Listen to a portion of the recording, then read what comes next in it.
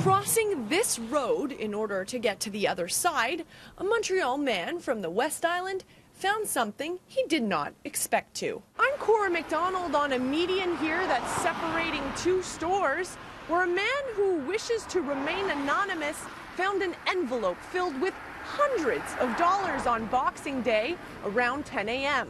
I was coming from the Fairview, crossing this lane right there, Brunswick, and I saw the envelope on the ground. Then I was coming to the Bureau en Gros right here.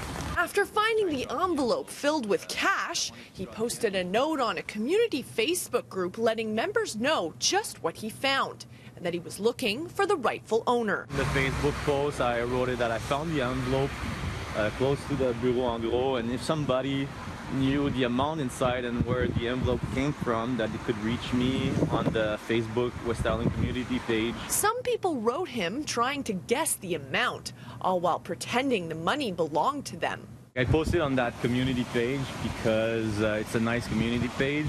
And yes, I'm surprised, but over like hundreds of good reactions I got, only a few were guessing, I guess. Or guessing the amount that was in the envelope. He says he also spoke to some employees at the office supply store. Didn't seem very important to them, so that's why I took it on my own to try to find the owner.